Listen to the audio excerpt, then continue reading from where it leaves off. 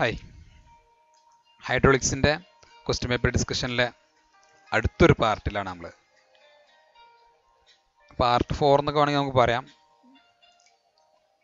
ഇതിൽ നമ്മൾ മെയിനായിട്ട് നോക്കുന്നത് ഏപ്രിൽ 2019 ഏപ്രിൽ മാസം നടന്നിട്ടുള്ള എക്സാമിലെ ഒരു ക്വസ്റ്റ്യനാണ്. ഇൻവെർട്ടഡ് യൂട്യൂബ് മാനോമീറ്ററുമായിട്ട് ബന്ധപ്പെട്ടുള്ള ഒരു ക്വസ്റ്റ്യനാണ്. ഒരു പ്രോബ്ലമാറ്റിക് ആയിട്ടുള്ള ഒരു ക്വസ്റ്റ്യൻ. നമുക്ക് ഈ പാർട്ട് 3 വരുന്ന ഒരു ക്വസ്റ്റ്യൻ, പാർട്ട് സിയിൽ വരുന്ന ഒരു 9 മാർക്കിൻ്റെ ഒരു ക്വസ്റ്റ്യൻ. വളരെ ഡിഫറെൻ്റ് ആയിട്ടുള്ള ഒരു ക്വസ്റ്റ്യൻ ആണ്. അപ്പോൾ നമുക്ക്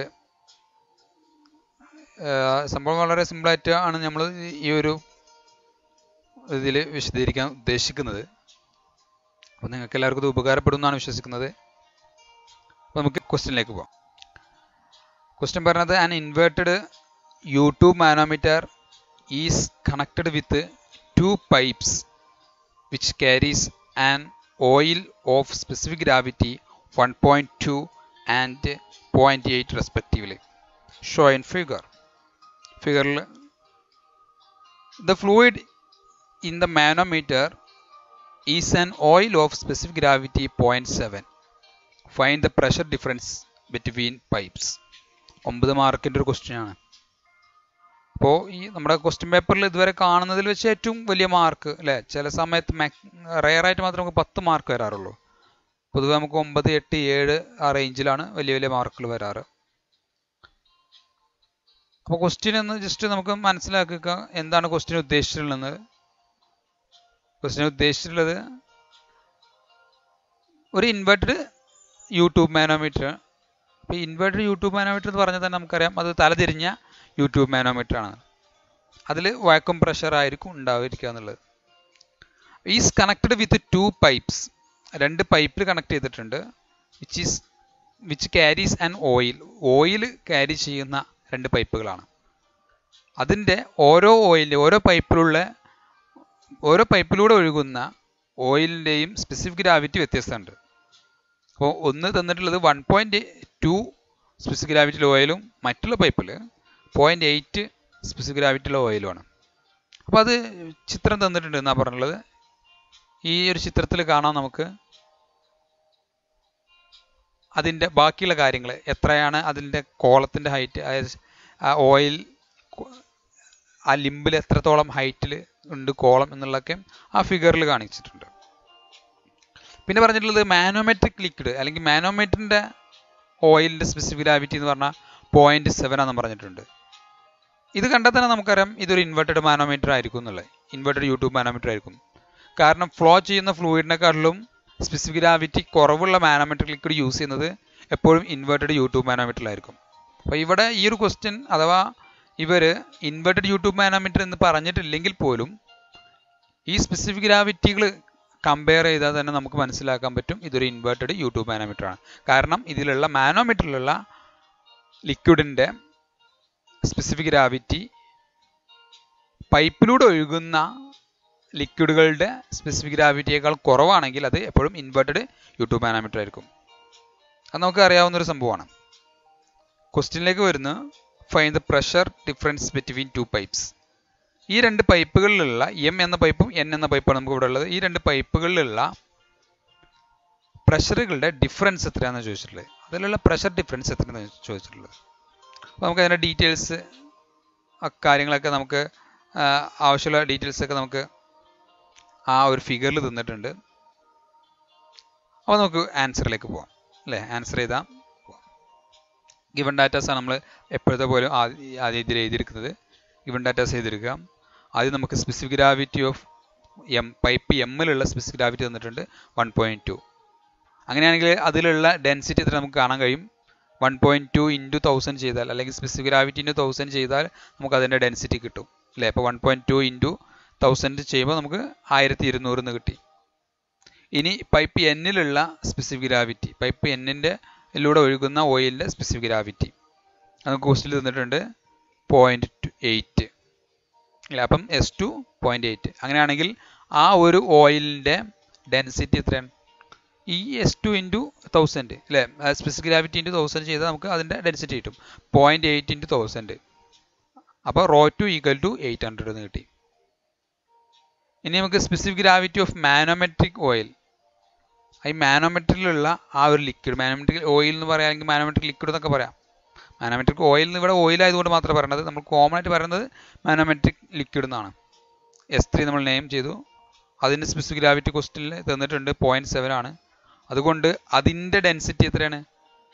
0.7 ഇൻറ്റു 1000 അല്ലേ, 700 എന്ന് കിട്ടും. ഇനി നമുക്കിതിൽ എടുത്തേതാണുള്ളത്, ആ ഫിഗറിൽ തന്നിട്ടുള്ള ഹൈറ്റുകളാണ്, ലിംബുകളിലുള്ള ആ ഓയിൽ കോളത്തിൻ്റെ ഹൈറ്റുകളാണ്. അപ്പോൾ നമുക്ക് first left ലിംബിലുള്ള കോളത്തിലുള്ള height of oil in left limb H1 നമുക്ക് ക്വസ്റ്റിൽ കറക്റ്റ് കാണാം. 300 മില്ലിമീറ്റർ തന്നിട്ടുണ്ട്. 300 മില്ലിമീറ്റർ എന്ന് പറഞ്ഞാൽ 0.3 മീറ്റർ. ഇനി റൈറ്റ് ലിംബിലുള്ള ഓയിലിൻ്റെ ഹൈറ്റ് നേരിട്ട് തന്നിട്ടുണ്ട് 400 മില്ലിമീറ്റർ അല്ലേ, അതായത് 0.4 മീറ്റർ. ഇനി ഈ രണ്ട് ലിംബുകൾ തമ്മിലുള്ള ഡിഫറൻസ്, അതായത് ഇവിടുത്തെ ആ ഒരു ഹൈറ്റ്, അപ്പോൾ ഈ രണ്ട് ലിംബുകൾ തമ്മിലുള്ള ഡിഫറൻസ് എത്ര നോക്കാം. അതെങ്ങനെ കാണാം? ഈ 150 പ്ലസ് 300 ഇത് രണ്ടും കൂടി കൂട്ടുമ്പോൾ 450 കിട്ടും. മൈനസ് 400 ചെയ്യുമ്പോൾ നമുക്ക് 50 കിട്ടും അല്ലേ. അപ്പം 50 മില്ലിമീറ്റർ, അതായത് 0.5 മീറ്റർ.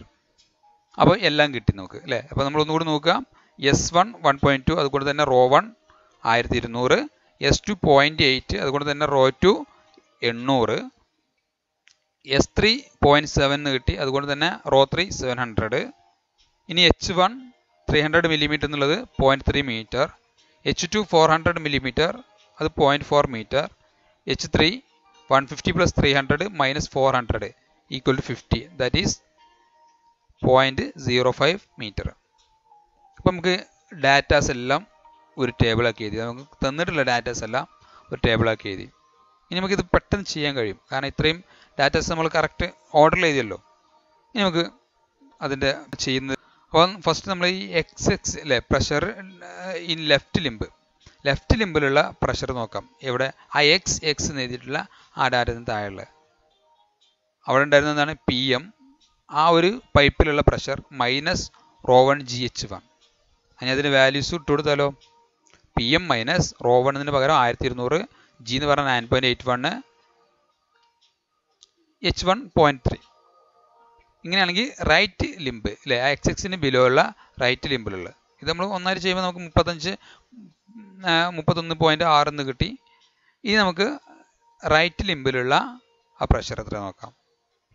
ആ പൈപ്പ് റൈറ്റ് ലിംബിലുള്ള പൈപ്പ് N ആയിരുന്നു നമ്മൾ പേര് കൊടുത്തിരുന്നത്, അതുകൊണ്ട് പ്രഷർ N, ആ പൈപ്പിലുള്ള pressure N PN minus ρ2 GH2, അതിലുള്ള ആ രണ്ടാമത്തെ ഓയിലിൻ്റെ ഡെൻസിറ്റി, പിന്നെ ആ ഓയിലിൻ്റെ കോളം ഹൈറ്റ് മൈനസ് ആ ഭാഗത്താണ് നമുക്ക് മാനോമെട്രിക് ലിക്വിഡ് വരുന്നുള്ളൂ അല്ലേ, XXന് താഴെ ഇറങ്ങിയിട്ട്. മറ്റിടത്ത് XXന് മുകളിലാണുള്ളത്, അതുകൊണ്ട് നമ്മൾ XXന് താഴെ മാത്രമേ കൺസിഡർ ചെയ്യുന്നുള്ളൂ. അതുകൊണ്ട് തന്നെ അവിടുത്തെ ആ ലിക്വിഡിൻ്റെ ഡെൻസിറ്റി ρ3, പിന്നെ G ഇൻറ്റു H3 അതിൻ്റെ ഹൈറ്റ് H3. നമുക്ക് ഇതിൻ്റെ വാല്യൂസ് അപ്ലൈ ചെയ്ത് നോക്കാം. PN minus 800 into 9.81 into 0.4, ρ2 800, G 9.81, H2 0.4 minus ρ3 700, G 9.81, H3 0.05. ഈ ബ്രാക്കറ്റിൽ ഇട്ട് കൊടുക്കുന്നത് വെച്ചാൽ നമുക്ക് ബ്രാക്കറ്റിൽ ഇട്ട് കൊടുത്താൽ അതൊരു ടേമായിട്ട് നമുക്ക് കിട്ടും, അതിന് കൺഫ്യൂഷൻ ഉണ്ടാവില്ല. നമ്മൾ കാൽക്കുലേറ്ററിൽ ചെയ്യുന്ന സമയത്ത് ഇങ്ങനെ ഈ ബ്രാക്കറ്റിൽ ഇങ്ങനെ ചെയ്താൽ മതി. അപ്പോൾ ഇത് എങ്ങനെ നമുക്ക് സോൾവ് ചെയ്യുമ്പോൾ എത്ര കിട്ടും നമുക്ക്? PN minus 3139.2 minus 343.35. നമുക്ക് ഇത് രണ്ടും കൂടി ഈ ഒരു മൈനസ് 3139.2 മൈനസ് 343.5 ചെയ്താൽ നമുക്ക് എന്ത് കിട്ടും? PN മൈനസ് 3482.55 എന്ന് കിട്ടും അല്ലേ. ഈ ഒരു വാല്യൂ ചെയ്യുന്ന സമയത്ത് ഈ 39.2 മൈനസ് 34.35 ചെയ്തത് ഇങ്ങനെയല്ലേ കിട്ടുക, മൈനസ് 31 തന്നെ കൺസിഡർ ചെയ്യണം കാൽക്കുലേറ്റർ ചെയ്യുന്ന സമയത്ത്. അപ്പോൾ നമുക്ക് ഇങ്ങനെ വാല്യൂസ് കിട്ടുക. ഓക്കെ, കാരണം അവിടെ മൈനസ് ഉണ്ട്. ഈ 31 തന്നെ ആണ് ഈ മൈനസ്, ഈ ഒരു വാല്യൂടെയാണ് ഈ മൈനസ്. അപ്പോൾ നമുക്ക് കിട്ടുക 3482.55 എന്നാണ്. ചില ആൾക്കാർ ഈ 39.2 മൈനസ് 34.335 ചെയ്യുന്ന സമയത്ത് അവർക്ക് വാല്യൂ ചെറിയ വാല്യൂയാണ് കിട്ടുക. അപ്പോൾ ഇതെന്താ തെറ്റിപ്പോയല്ലോ എന്ന് സംശയം ഉണ്ടാവും. അപ്പോൾ നമ്മൾ ഓർക്കേണ്ടത് എന്താണ്, ചെയ്യുന്ന സമയത്ത് ഈ മൈനസ് വാല്യൂ ഈ 3139.2ലേക്ക് കൺസിഡർ ചെയ്യണം. അങ്ങനെ ചെയ്യുന്ന സമയത്ത് ഇത് ഈ വാല്യൂ കിട്ടുന്നത്. ഓക്കെ, ഇനി നമുക്ക് എന്ത് ചെയ്യാം, ഈ രണ്ട് ലെഫ്റ്റ് ലിംബും റൈറ്റ് ലിംബും കൂടി ഇക്വേറ്റ് ചെയ്ത് വെക്കാം. ഇക്വേറ്റിംഗ് ടു പ്രഷേഴ്സ്, രണ്ട് പ്രഷറും കൂടി നമുക്ക് ഇക്വേറ്റ് ചെയ്ത് വെക്കാം. രണ്ട് പ്രഷറും കൂടി ഇക്വേറ്റ് ചെയ്യുന്ന സമയത്ത് നമുക്ക് എങ്ങനെ കിട്ടും, ഈ ലെഫ്റ്റ് ലിംബിലുള്ളത് ലെഫ്റ്റ് പോർഷനിലും റൈറ്റ് ലിംബിൽ റൈറ്റ് പോർഷനിലും എഴുതി. ഈ ഒരു വാല്യൂ നമ്മൾ ഇവിടെ എഴുതി, അതുപോലെ തന്നെ ഈ ഒരു വാല്യൂ നമ്മൾ ഇവിടെ എഴുതി. ഇനി നമുക്ക് ഈ പി എന്നിനെ ഇങ്ങോട്ടേക്ക് കൊണ്ടുവരാം. P M minus P N അല്ലെ, ഈ പി എൻ പോസിറ്റീവ് ആയിരുന്നു, ഇങ്ങോട്ടേക്ക് ഈക്വൽ ടു ഇപ്പുറത്ത് കൊണ്ടുവരുമ്പോൾ അത് മൈനസ് ആയി. ഇത് പോസിറ്റീവ് അല്ല ഇവിടെ ഉള്ളത്, അത് മൈനസ് ആയി. ഇനി ഇവിടെയുള്ള മൈനസ് 3531 അല്ലെ 3531 എന്നുള്ള വാല്യൂ നമ്മൾ ഇങ്ങോട്ടേക്ക് ഈക്വൽ ടു ഇങ്ങോട്ട് കൊണ്ടുവരുമ്പോൾ അത് പോസിറ്റീവ് വാല്യൂ ആയി. ഇവിടെ പിന്നെ ഓൾറെഡി മൈനസ് വാല്യൂ തന്നെയാണ്. അപ്പോൾ നമുക്ക് ഇങ്ങനെയാണ് കിട്ടിയത്. ഇനി ഇത് രണ്ടും ഇതിൽ നിന്ന് ഇത് മൈനസ് ചെയ്ത് നോക്കാം. അപ്പോൾ നമുക്ക് എത്ര കിട്ടുക, 49.05. പ്രഷർ ആയതുകൊണ്ട് അതിൻ്റെ unit newton per metre square എന്നാണ്. ഇനി വേണമെങ്കിൽ നമുക്ക് എന്ത് ചെയ്യാം, ഇപ്പോൾ ആൻസർ നമുക്ക് കിട്ടി, പ്രഷർ ഡിഫറൻസ് കിട്ടി. P M minus P N എന്ന് പറഞ്ഞാൽ തന്നെ എം എന്ന പൈപ്പിലെയും പി എൻ എന്ന പൈപ്പിലെയും പ്രഷറുകളുടെ തമ്മിലുള്ള ഡിഫറൻസ് ആണ് P M minus P N. അപ്പോൾ അത് രണ്ടും നമുക്ക് കിട്ടി, ആ ഒരു വാല്യൂ കിട്ടി. ഇതാണ് നമ്മൾ ചോദിച്ചിട്ടുള്ള വാല്യൂ. ഇനി വേണമെങ്കിൽ നമുക്ക് അതിനെ കിലോ ന്യൂട്ടണിലേക്ക് എഴുതാം.